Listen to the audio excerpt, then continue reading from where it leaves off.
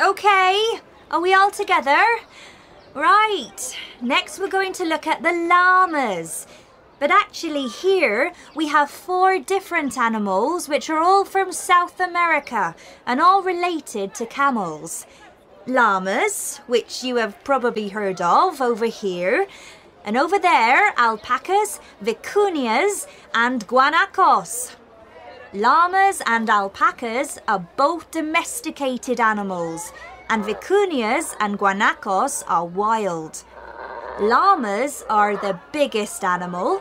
They can grow up to 1.8 meters tall. And in the past, they were used to carry things. Llamas are very sociable animals and live together in groups, in herds. Don't they spit at people though? Well, yes, they can. All members of the camel family sometimes spit. You don't want to mistreat a llama. It might even spit some of the contents of its stomach at you. But if you treat them properly, they're not likely to. They respond well to being trained, and they are usually gentle and curious. Okay, over here we have the alpacas. As you can see, they are smaller than the llamas. They've got smaller faces and they always look as though they are smiling. Look at this one's face. Aww. The alpaca is famous for its wool, which is softer and warmer than sheep's wool. There's a big demand for alpaca wool from the fashion industry. Right, next to the alpacas we have the vicunias. As I said before, these animals are wild and they are thought to be the ancestors of the alpacas. Vicunias are very elegant and graceful creatures. Look at this one. She's beautiful. She's lovely. Have you heard of the Incas, the ancient rulers of Latin America who lived in the Andes? Well, they wore clothes made from vicunia wool. Only the royal family were allowed to wear the wool. It is even softer than alpaca wool, but vicunias can only be shorn of their wool every 3 years. For that reason, the wool's very expensive. And lastly, we have the guanacos. They are similar to the vicunias, but larger and stronger. They are capable of surviving at over 4,000 meters in the Andes. When they are in the desert, they survive by licking the water off the cacti and other desert plants. Right, any questions? I think I can hear this llama making a noise. Yes, that could be the llama humming. They don't open their mouths. They just make this strange noise. They hum when they're stressed, or the opposite, feeling relaxed. Can llamas live in the UK? Yes, there are quite a lot of llamas and alpaca in the UK. They adapt very well to our climate. They make good pets, and sometimes they're used for trekking. You go on a picnic and use a llama to carry your food. Cool! I want to do that. And sometimes farmers use them as guard dogs. I mean, guard llama. The adult males will protect sheep and hens from animals that might attack them, like dogs or foxes. They're really useful animals. Now, anyone else got any questions?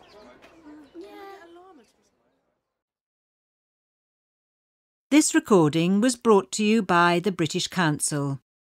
To find others like it, visit www.britishcouncil.org/Learn English Teens.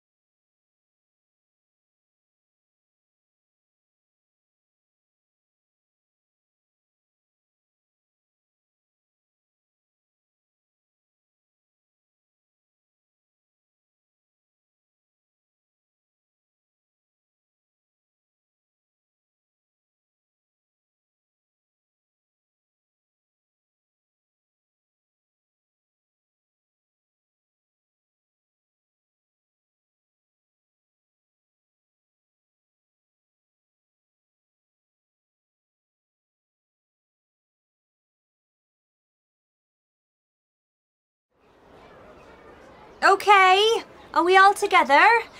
Right, next we're going to look at the llamas. But actually here we have 4 different animals which are all from South America and all related to camels. Llamas, which you have probably heard of over here. And over there, alpacas, vicunias and guanacos.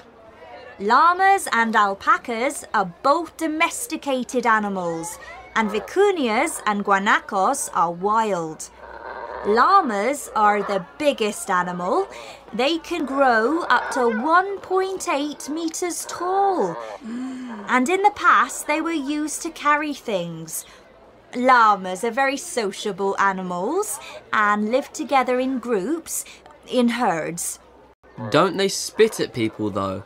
Well, yes, they can. All members of the camel family sometimes spit. You don't want to mistreat a llama. It might even spit some of the contents of its stomach at you. But if you treat them properly, they're not likely to. They respond well to being trained, and they are usually gentle and curious. Okay, over here we have the alpacas. As you can see, they are smaller than the llamas. They've got smaller faces and they always look as though they are smiling. Look at this one's face. The alpaca is famous for its wool, which is softer and warmer than sheep's wool. There's a big demand for alpaca wool from the fashion industry. Right, next to the alpacas we have the vicunias.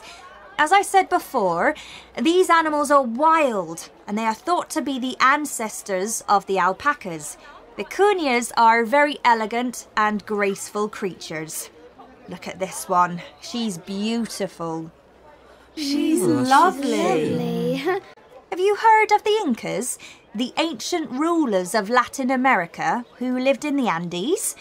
Well, they wore clothes made from vicunia wool. Only the royal family were allowed to wear the wool. It is even softer than alpaca wool, but vicunias can only be shorn of their wool every 3 years. For that reason, the wool's very expensive. And lastly, we have the guanacos. They are similar to the vicunias, but larger and stronger. They are capable of surviving at over 4,000 meters in the Andes.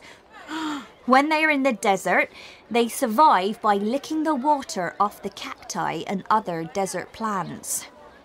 Right, any questions? I think I can hear this llama making a noise. Yes, that could be the llama humming. They don't open their mouths. They just make this strange noise. They hum when they are stressed, or the opposite, feeling relaxed. Can llamas live in the UK? Yes, there are quite a lot of llamas and alpaca in the UK. They adapt very well to our climate. They make good pets, and sometimes they're used for trekking. You go on a picnic and use a llama to carry your food. Cool! I want to do that. And sometimes farmers use them as guard dogs. I mean, guard llama. The adult males will protect sheep and hens from animals that might attack them, like dogs or foxes. They're really useful animals. Now, anyone else got any questions?